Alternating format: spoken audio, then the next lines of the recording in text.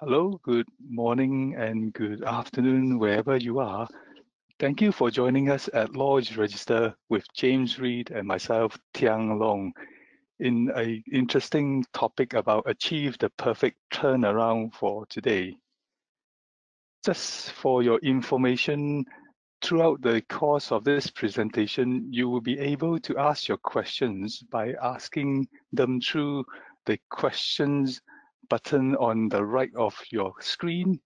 And in the interest of time, you should be aware that throughout this time, we will be record a session which will be shared with yourself and others at a later time.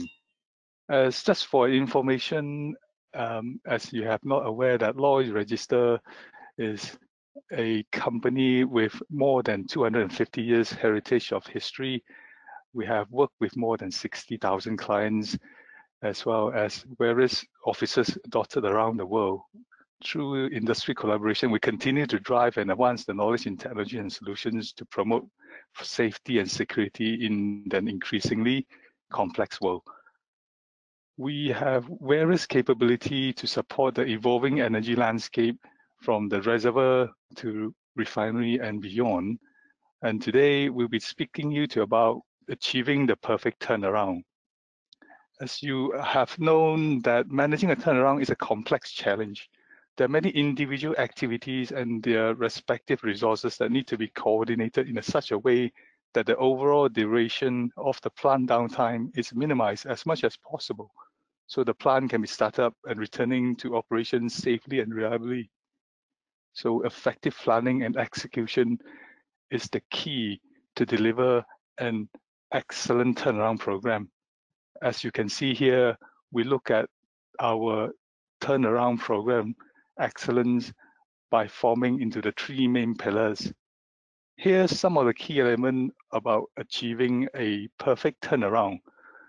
As I mentioned earlier, planning and preparation is important to define a consistent scopes control, as well as having a standardized work plan. The definition, as well as the fit and tolerance and level of quality and quantity, has to be bang on and spot on. The overall event optimization would normally take place by adopting an integrated team approach. We're going to swiftly move on to the execution phase. As we know, established performance indicators are important in tracking the schedule attainment as well as the status reporting throughout the turnaround event. And I have to say this, the strict scopes management is really fundamental in managing any unexpected event or emerging work. It's without saying that communication through coordination as well as controlling of various key drivers is really, really important to ensure the workforce really understand the expectation of results as well as what the success looks like towards the end of the turnaround. I would also like to add that throughout the turnaround, before we started the planning process and execution, there should be a good governance as well as risk management process. Everyone who are involved, from our own personnel as well as third-party contractor, should understood the standardized methods as well as the processes across different activities, be it milestones, as well as how they are being successful, being selected in the process, or even how we need to substitute them. It's without saying that defined roles and responsibility is the fundamental of good governance and coordination during the turnaround event. In the event of any turnaround, the risk management plan is also needs to be highly visible so that everyone is aware about critical path as well as the reporting process. Now, I know that I've been talking various things about how to achieve a perfect turnaround at this point, but there has been a much more bigger challenges that we have been seeing so far attributed to the low oil prices as well as the coronavirus pandemic. Now, I think that I would want to say is that we're going to launch a poll at the moment and trying to understand that how the low oil price crisis as well as the coronavirus has going to be affect your turnaround activity.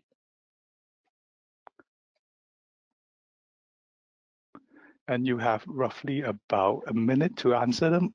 I would encourage you to actually let us know and share with us that if this latest event actually going to change any turnaround activity with your company or your client.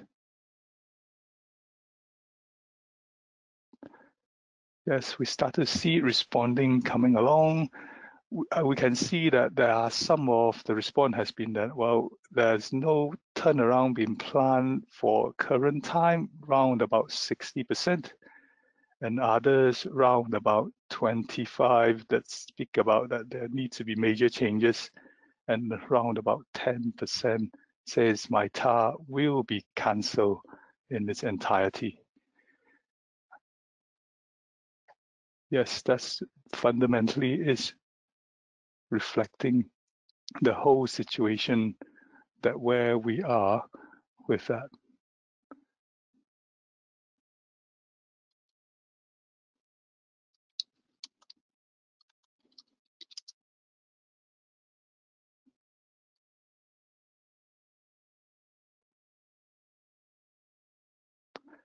And we got this result and we will share in the later time just for awareness of all the attendees today.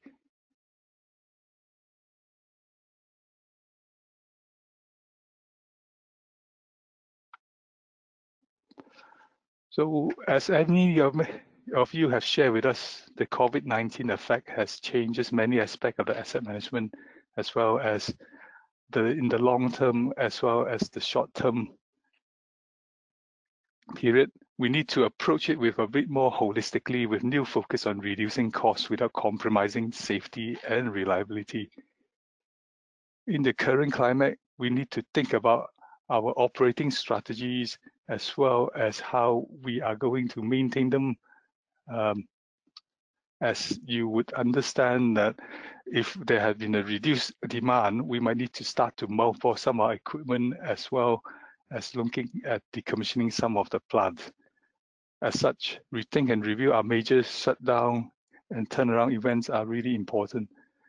As I mentioned earlier, some of our clients have started to share with us that there has been a negative impact on inspection and maintenance backlogs, which is attributed to various factors from resources and materials that have a longer lead time. At this point, I would like to actually hand it over to my colleague, James, who would like to speak to you more about how Lloyd's Register could help you in managing the maintenance backlog in a robust and safe manner. I'm just going to hand it over to you, James. Thank you.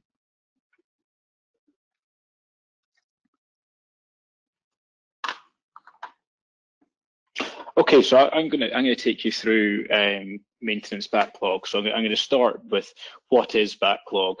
You know, it sounds like a simple question, but it has different meanings between operators, and even within operators, there may be different interpretations in different departments or in different seniority levels.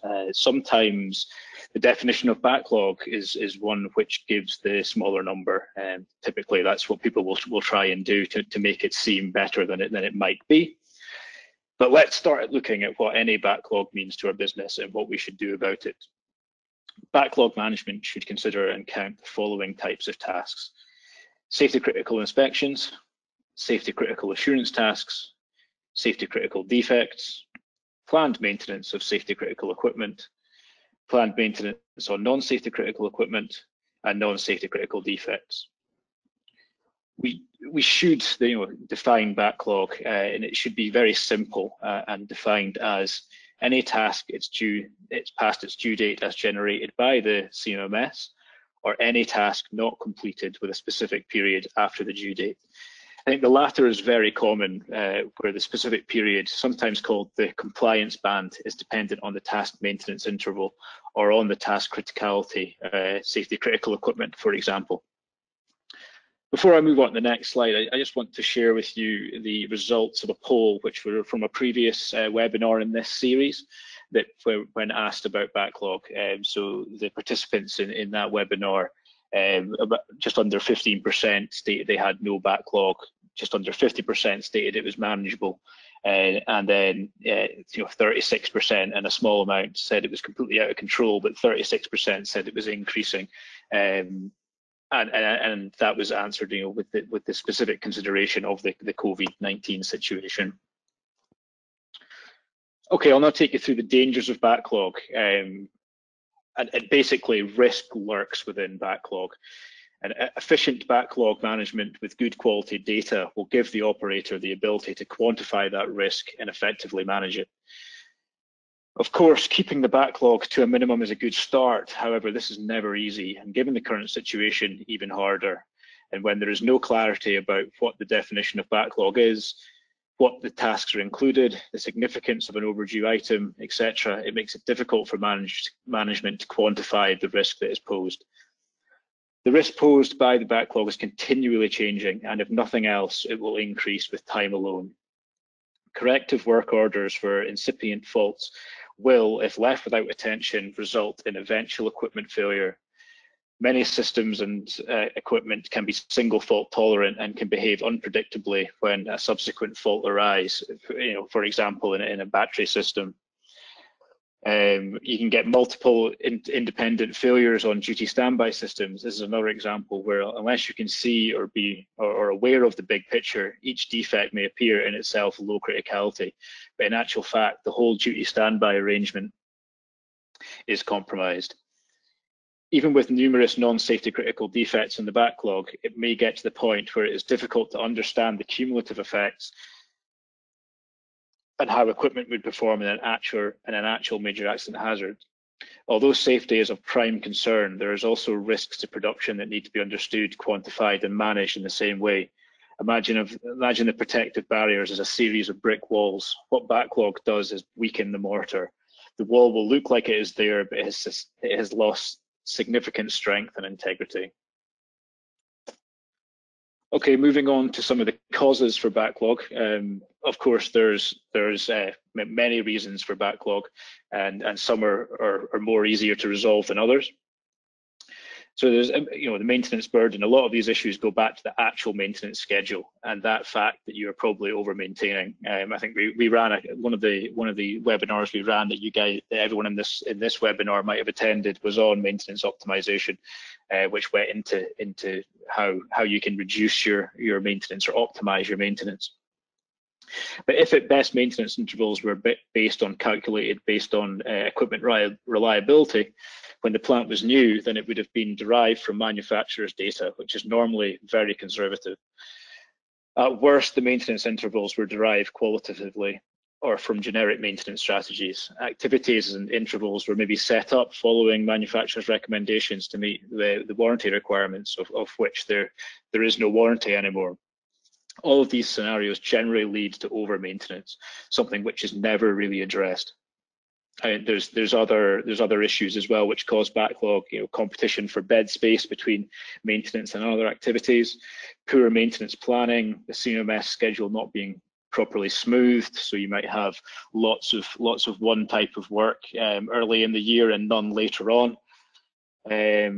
Equipment unreliability, manpower or skill shortages. It could be lack of spare parts, which could be even more prevalent in today's situation, with the supply chain being more difficult. And all of these causes lead to backlogs that are never addressed because we spent all our time tackling the symptoms.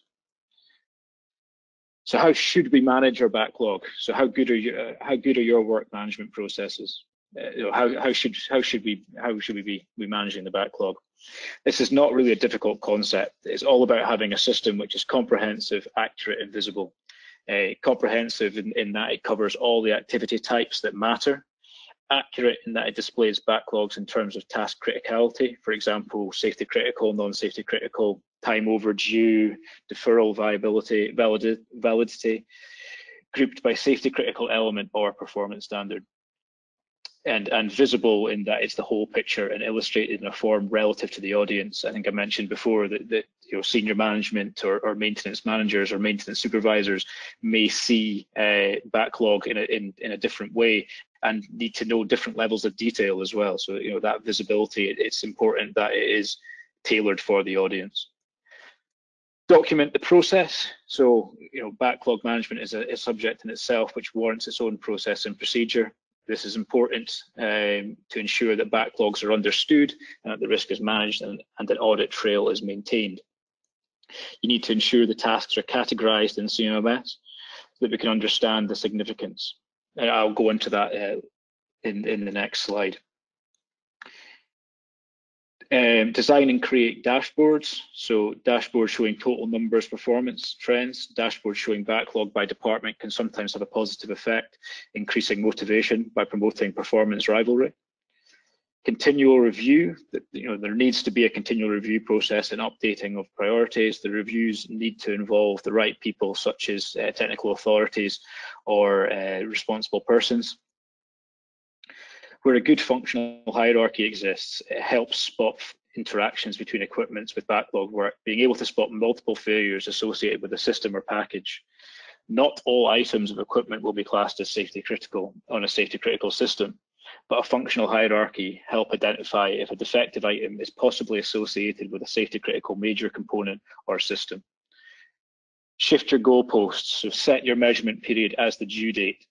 The compliance band is taken for granted far too often. It's only your insurance policy to award you flexibility, so you can have two KPIs, a tactical KPI based on due dates and a KPI based on compliance. By focusing on the tactical KPI brings you into the low risk zone. Get driving in the center of the lane and not continually with your wheels on the white line. Quite often, companies rally their people and get them motivated to go fight the backlog. It's easy to go for the easy hits and get the numbers down and be proud of the fact that backlogs are decreasing, but it's not like that. We have to approach the problem in an organized and calculated way and identify the tasks which expose the operation to the most risk and that may not be the oldest nor simplest task. It might be slower to get numbers down, but the numbers are secondary as long as the risk reduces. Senior management must take an active role in backlog management. The topic should be raised daily in operations meetings and kept high on the agenda and not something that only becomes topical during audits.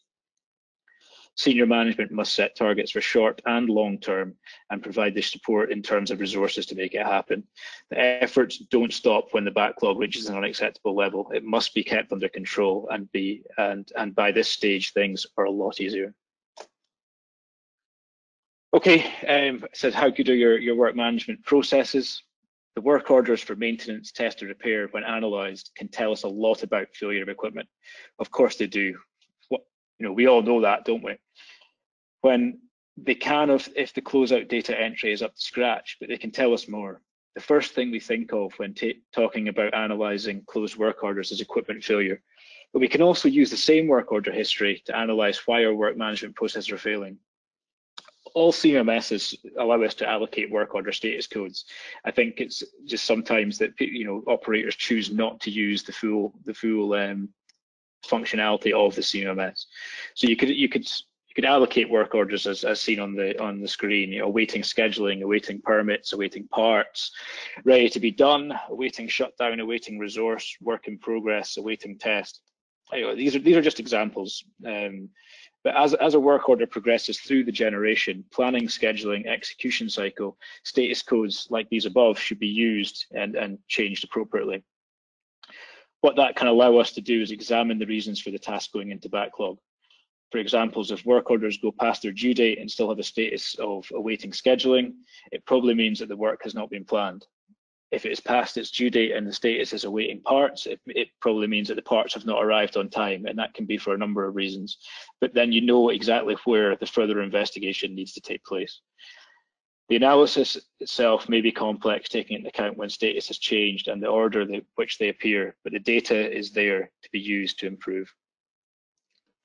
Now, finally, I'll just leave you with, is there such a thing as a healthy backlog?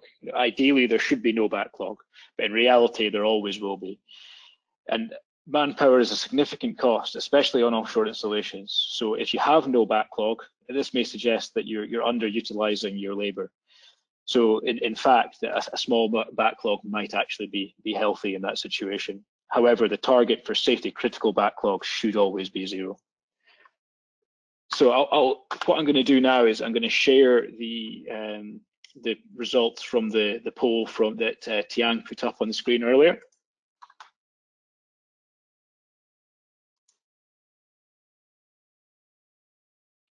I hope you can all see that. So although 60% have said I'm fine as I had no TAR planned, and I think it's worth noting that that's probably 75% of these with a TAR this year are going to see major changes or a cancellation. So I think that's the kind of important part from these results here. And I will now bring in a second poll, and this links on to what our next webinar will be. So I'll give that a launch there, and this relates to what percentage of your maintenance strategy plans follow the original equipment manufacturer or the OEM prescription. So you guys can, I'll leave this open for about another 30 seconds or so. So if you guys can vote on this poll.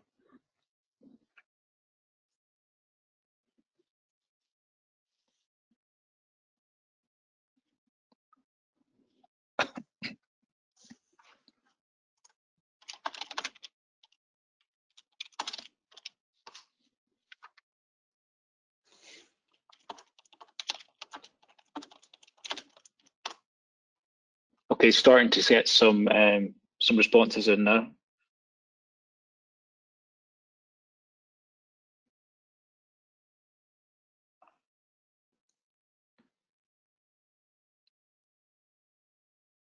Okay, I'll give it about another 15 to 20 seconds for this poll, then I will close this and hand back over to Tiang to continue.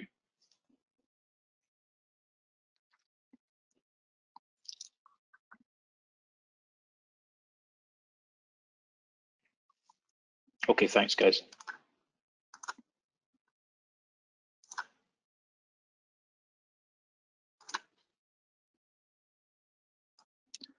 Thank you again, James. Thank you for sharing with us all about how we're trying to maintain as far as manage the maintenance backlog.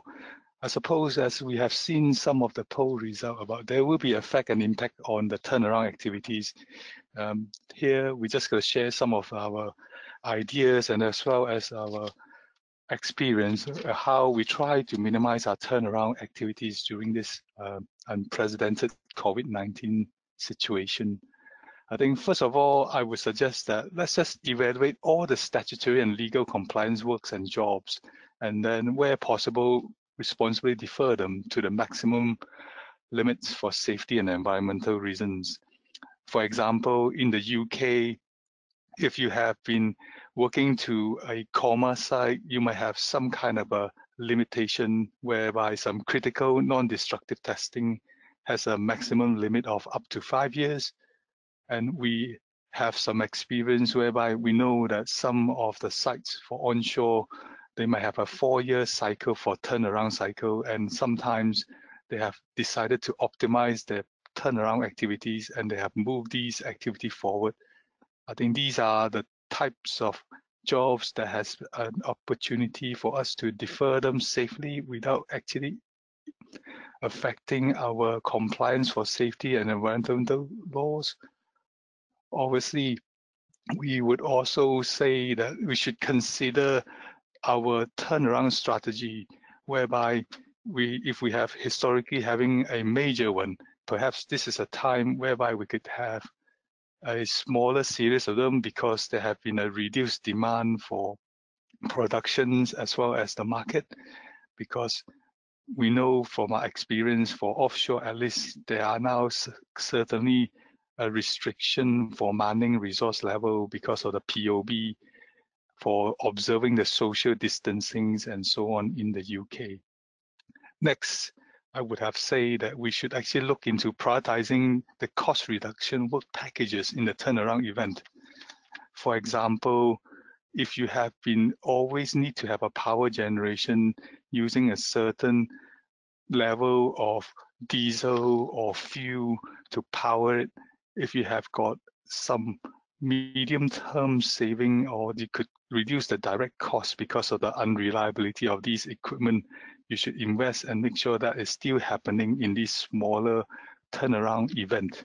And last but not least, remember that this is an unprecedented event, and I know that any smart organization would try to retain their best people to remain on the business, because we wanted to avoid the so-called corporate amnesia, and as well as reduce the dependence of any contract laborers and specialist vendor in the situation whereby we cannot mobilize them across different country or geographical location during the lockdown situation.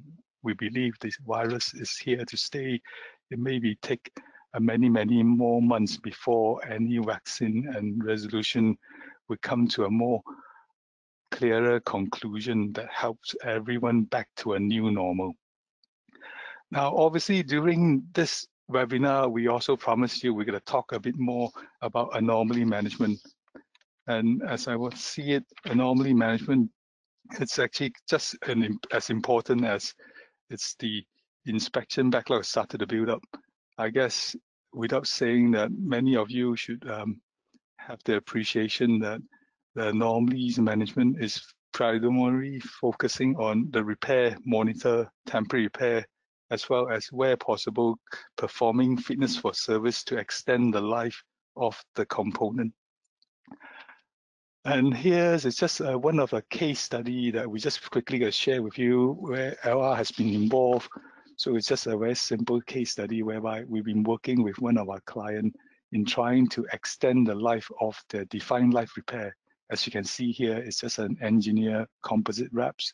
I believe it's now started to be widely being used in many different geographical locations and operators as a measure to repair and just maintain the integrity of the component for a specific time period. During this time, we have been trying to help the client in actually evaluating different techniques, which is considered novel at the time when we're doing this, in trying to establish the remaining wall thickness behind the engineer wrap. I think at the time, we were actually exploring digital radiography as well as pulse eddy current. So the outcome has been very positive for this client. We have engaged with the NDT company and done some blind trials, as well as validated some of the results, which is giving us confidence about the remaining wall thickness of the substrate, as well as in Lloyd's capacity, we help the client to select the right NDT techniques. And with that, we have managed to extend the defined life of the original engineering repairs, which may have a defined life based on the procedure of around 24 months. We have successfully removed about 5 of the temporary repairs and reduced roughly about 2 days of work in the turnaround scope of work. I think in the end, I think it's quite a positive outcome, that even though that in the current climate, 2 days adds up and it helps the client to free up resources for other work.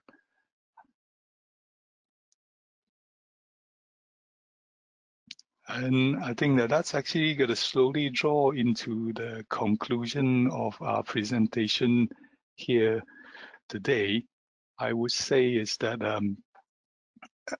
we will be starting to open questions and answer sessions for all the attendees attending there. So please feel free to ask the questions, and my colleagues will be helping us to look into different questions.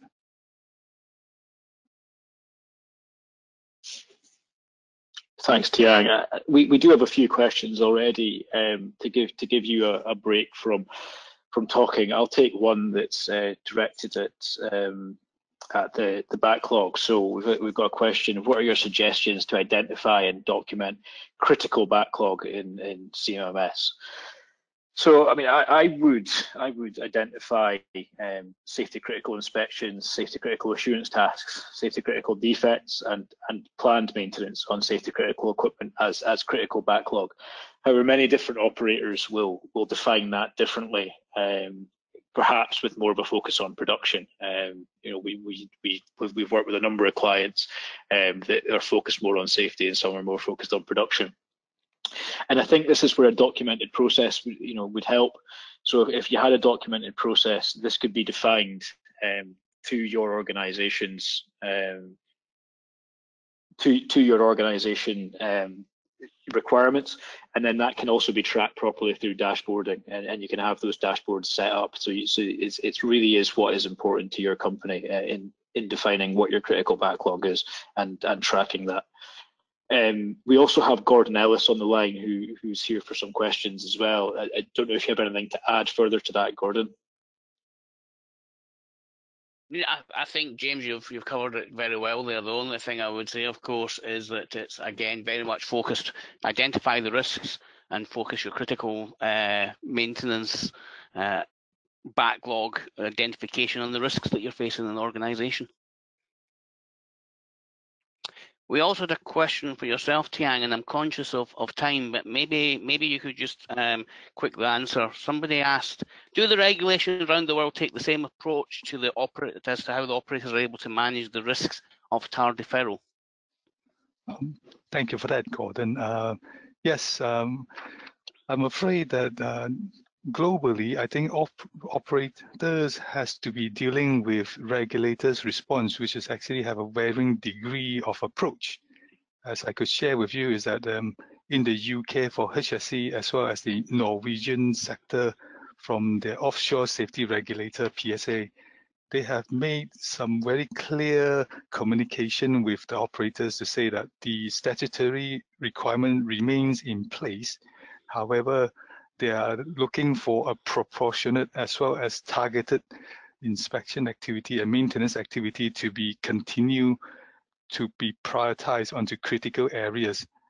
So the deferrals of the inspection and maintenance is expected, but they expect the adequate steps and measures will be taken to mitigate this risk, which is associated to any deferral and delays. However, in the different geographical locations in the US, I think they have made an announcement about relaxation about their enforcement on the environmental laws by the Environmental Protection Agency.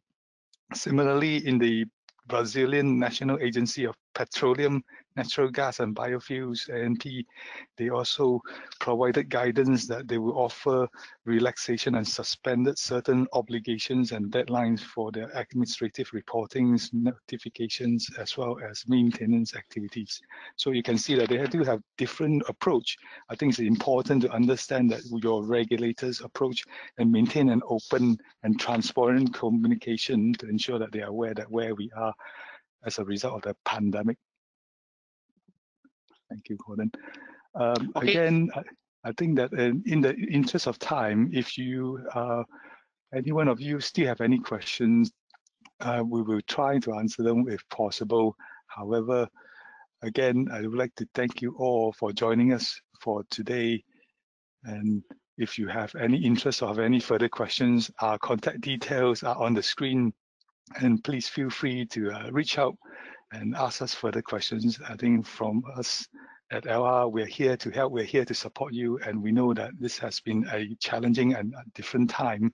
And we wanted to share this unique experience with everyone to ensure that we actually come up stronger and managing the asset management as well as turnaround activity better in a safe manner.